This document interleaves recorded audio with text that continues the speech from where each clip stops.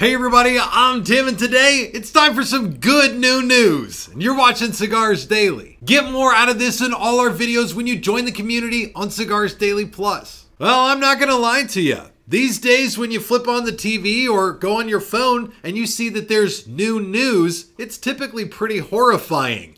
Unless, of course, you're a cigar aficionado, and then the new news is typically a brand new blend, a collaboration, a limited edition project, or a brand new profile from our favorite cigar makers out there. Artists who, like songwriters, are always working on the next biggest hit, and by God, they do a damn fine job considering that songwriters work with lyrics and words and instruments and all kinds of stuff, and our favorite cigar makers have dead leaves, and that's basically it. Dead leaves is their ingredient. It's the only thing they've really got to turn to. And they still create this incredibly huge and diverse world of premium cigar profiles. So we're going to dig into that today. But I've got to ask you up front to drop a comment with your favorite new project, even if it's just new to you. The last thing that gave you that Kool-Aid guy, you lit it up and exploded through the wall and you're like, oh yeah! That experience that keeps you coming back and looking for another blend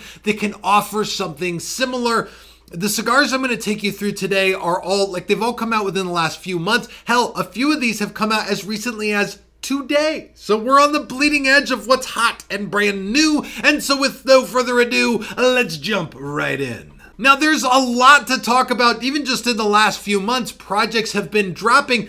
And for the most part, these projects have been dropping that were planned for much earlier this year because once again, in the cigar industry, the one thing we don't do is really anything on time. It's kind of our thing and we're way into it. But certainly cigar makers are delivering on things that they have planned on and intended to put out. The first one I want to talk about today is a cigar that got everyone all hot and bothered and has been out for just a few months from everybody's favorite, home name cigar maker, and that's AJ Fernandez. A few years back, he came out with a blend called Dia de Gloria.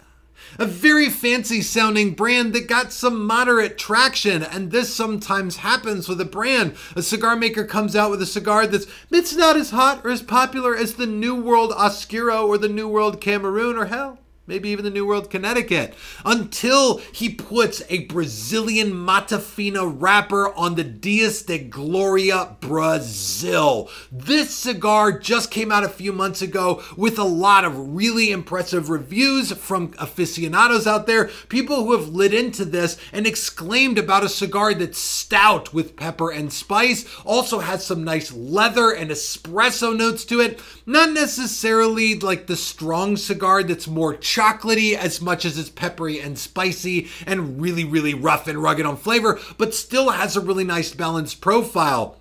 And it's got green packaging, which, by the way, I complain about all the time. But I got to say, in the context of Brazil, this one actually seems pretty damn well presented. The cigar has done well on its own. And I think that for the fans of stronger cigars, this one's been a bit of a crowd pleaser. And certainly the kind of success that I at least hope AJ has been looking for. And of course, we've also now donned the age of the C-note cigar, one that costs as much as a fine steak dinner with tax and tip. And so just about everybody either has one or is planning one. These certainly aren't the first $100 cigars out there, but these days they're becoming rife with regularity. This one, though, is from my father. My gosh, my father put out the Don Pepin Garcia 20th anniversary in 2 different blends. Something that, as you're going to see in this video, it seems to sort of be catching on over there at my father. But this cigar right here comes in 2 blends, one the Connecticut and the other one a Corojo. So there's a variety here depending on what type of aficionado is looking into it. Some people like milder, some people like a little bit more of that spice that comes with the Corojo leaf. But both of these blends feature some choice leaf from the Garcia family collection of leaf. They grow their own stuff, and so the best, most top tier leaf they keep aside for their special projects, and among that they use the most select leaf to put out these cigars. Now, these were originally released with an LE Blue humidor. I did a whole review and showed the thing on the channel here. The damn thing costs as much as a car. The big hullabaloo about this is that they only made 75 of these humidors. Now, when limited edition cigars come out, very often you'll see limited quantities tend to be something around 2,000 boxes of 20. So you can do the math on that real quick and discover that that's a lot of cigars, but that's what limited production is. Typically something that there's not going to be an indefinite amount of it. Popular cigars these days, they can roll as many as 1 million of one blend in one size a year. That's sort of like the pinnacle of the most popular cigars that are being made right now. So when you put out a cigar that you're only going to make 20 to 30 to 40,000 of them, you're talking about a pretty limited quantity. These are made in even more limited of a quantity than that. And with those LE Blue humidors, it makes them a damn thing to find. And so certainly for the people who are looking for something to sit down in the lounge and light up and show off to their friends that I spent $100 on this cigar, and all their friends are like, what's he doing? He's got $100 to burn on a cigar. I saw that guy picking a sandwich out of the trash can in his apartment last week. This is the kind of cigar that will give you that very polished experience. Now, of course, I wouldn't be getting out of this video without mentioning the project I have been most excited about this year, and that is the Earth by Oscar Daily Edition. This Corojo cigar has been one of the most well-received and most well-loved projects that I have been involved with or seen come out this year. People all over have been posting these and their affections for them, which just, by the way, makes me feel great. I love Oscar Valderas and the way that he seems to really harness what is special about Honduran leaf, which is this very earthy nature. That's why we call the cigar Earth by Oscar. At the same time, I should let the people know who are excited about Earth that we've already got in production the Flat Earth by Oscar, which is going to be a box-pressed version of this cigar. And by the way, an homage to those of you who know the truth. If you know, you know. And the next cigar I can't really talk about without just, I don't know, making fun of it a lot and in a lot of different ways. And so let's go through some of those. This is the Los Stados Deluxe Connecticut. It is a cigar whose logo looks like a WNBA basketball team. It's packaged apparently to look like a tampon, and the initials Los Stados Deluxe are just LSD. It's a wacky cigar that makes a lot more sense when you hear that it's a collaboration between Justin Andrews at Diesel Cigars and Room 101's very crazy Matt Booth. But the accolades about this cigar come from its flavor profile. These days there are a lot of Connecticut shade blends coming out that are giving some real presence, some real volume with flavor, and this one right here does that very well. I think probably one of the hottest and most sought out Connecticut's right now is Matt Booth's Room 101 Johnny Tobacconat, which is very difficult to find just about anywhere. But what I've heard is that this guy right here is being called sort of your poor man's Johnny Tobacconat, being that it's like 30 or 35% less than what the Johnny Tobacconat is, and one hell of a very similar flavor experience. And now we're going to move to ultra recent releases. I've gotten a couple of these on my desk just today. And so, I don't think there's been a ton of like press release information out there about these, probably like an article on Half Wheel, but not like you've seen stuff plastered all over for these. But this is a new My Father limited edition project that I actually have got a really excited feeling in my bones about. This is My Father's Jaime Garcia. This is called the Successor. Successor.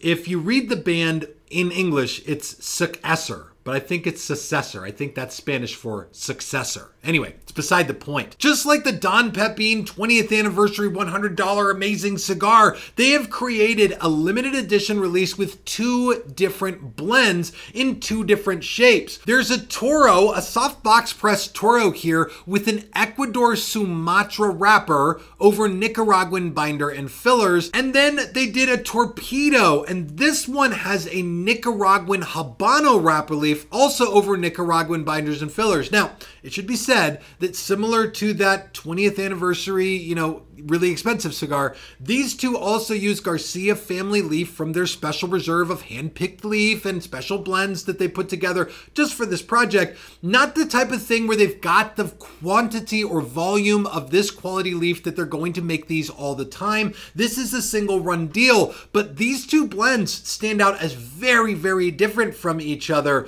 One of them a little bit heartier, a little bit more medium to medium plus in strength, and of course that's the Toro size here, and the other one a little smoother, more velvety smoke with almost like a breadiness to the flavor, a little bit more cinnamon or cooking spices to it. And between the two, I've found that the Torpedo is the one that for me edges out as a favorite, and I did just get these today, and I have gone through both of them today, and so definitely like an interesting take on the blend where the wrapper at the very least has been changed up for two incredibly different experiences. These things come in boxes of 14, and for my father fans who didn't even know that a special edition Jaime Garcia was coming out, well, one is. In fact, it's out. It's here. It's already officially out there in the wild.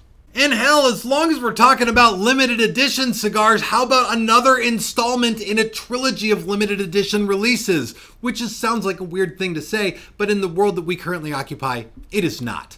Diesel Cigars has been putting out their limited edition lines in trilogies, or series, if you will. They did this with the Hair of the Dog and the Diesel Delirium, and they had a few in that one. Then they did the Diesel Sunday Gravy series, and they had the Gabagool, and they had like 4 different Sunday Gravy cigars. This is the Fool's Errand series, and all of them are these short Perfecto, and so far they've been these darker short Perfecto cigars, about a 5-inch by 58 figurado shape. Now I'll say this. I don't know how Justin Andrews does it, but he makes damn fine limited edition cigars that don't typically end up with a limited edition cigar shelf price, and this one is no exception. It's the second installment called The Worthy Fool, and this thing comes out with some really nice full strength, full flavor experience, leather, a little bit of chocolate in there, but really characterized by a powerful like leather and more espresso type flavor. I like the balance of this cigar because it's bold, strong, and it's got everything that I've come to expect from Diesel, which is blended to be one hell of a powerful smoke. And of course, at this point, I think we're on to the third cigar in the trilogy after this, which, based on the way I know trilogies go, that has to be the origin story. So Justin Andrews, when you're watching this has got to be somehow we have to go back in time. It's Prometheus, it's the Hannibal Lecter series. We have to go back to before the beginning and start over and like deal with the family issue from the way that movies work. But somehow I'm sure you'll be fine. You'll tie it all together. After all, these series things, for whatever reason, are like your thing, I guess.